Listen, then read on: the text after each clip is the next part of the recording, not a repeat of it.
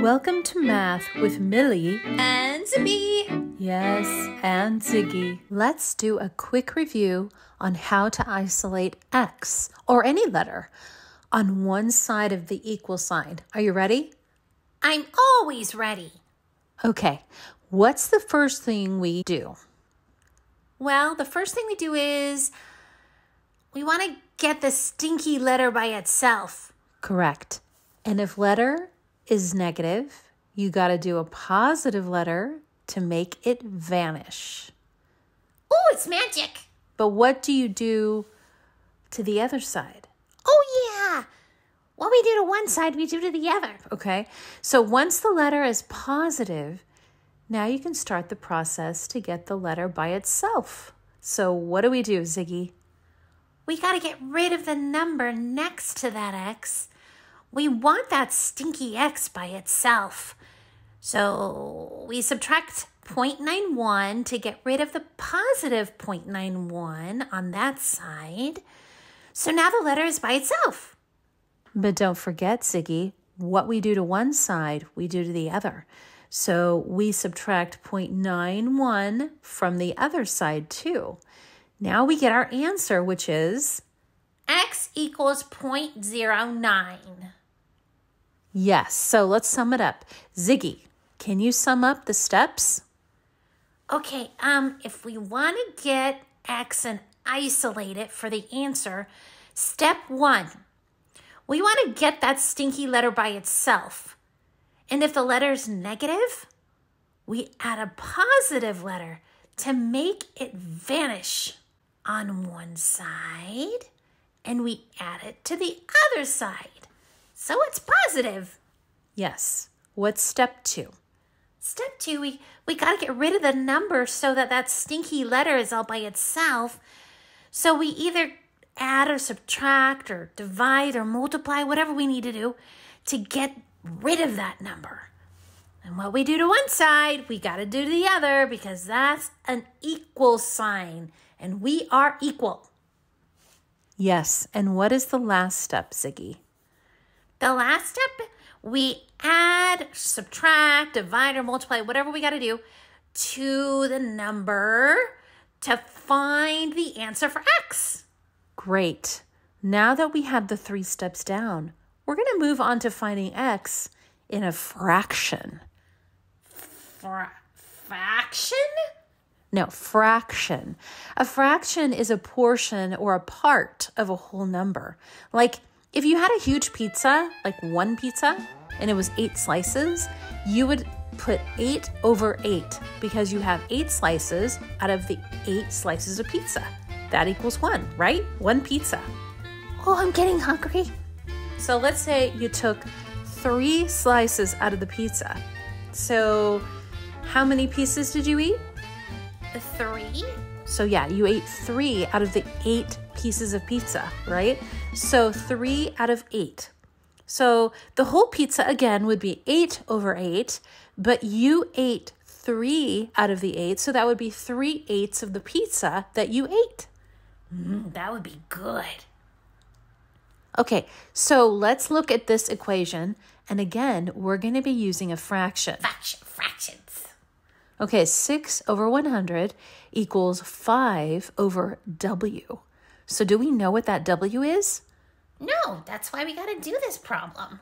Okay, so the 6 over the 100 means that 6 parts out of 100 parts is being used.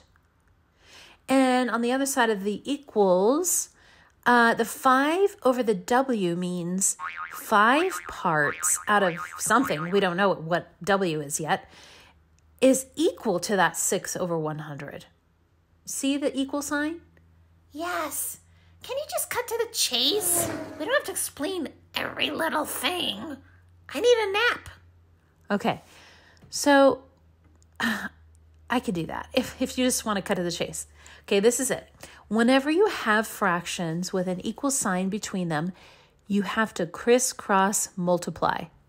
Crisscross? Like crinkle fries? Crinkle fries. I have no idea how you even came up with that. No, it's not like crinkle fries.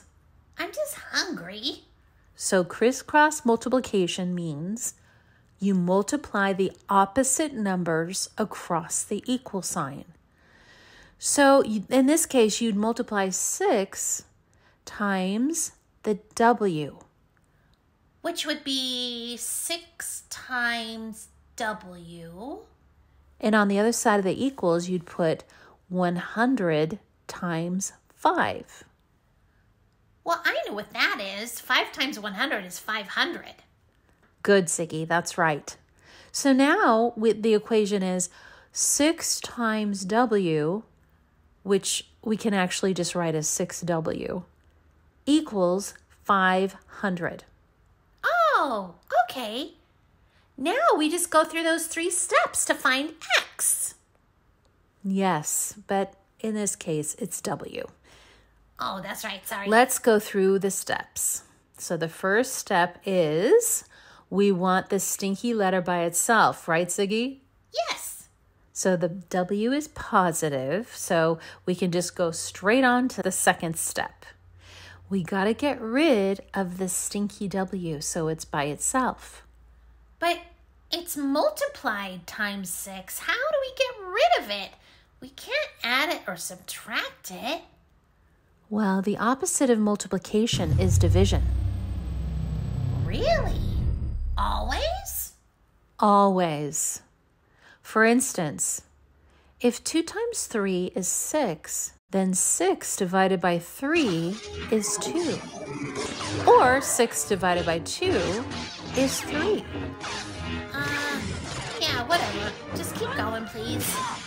Okay, so to get rid of the number 6, so the stinky W's by itself, what do we need to do, Ziggy? We got to get rid of that 6. So we gotta, Oh, we gotta divide that side by W. Close. Okay, we want to divide it by 6. That's right. So now we divide 6 by itself, which equals 1. But what we do to one side, We do to the other, so we gotta divide the other side too. yes. And then the last step to find what X is, or W in this case, we do the equation. Okay? So what is the equation? Well, 500 divided by 6. 83.3. That is correct, Ziggy. Good job. So we hope you enjoyed this episode, and we'll see you next time. We've really enjoyed doing math with you. Yes, we did.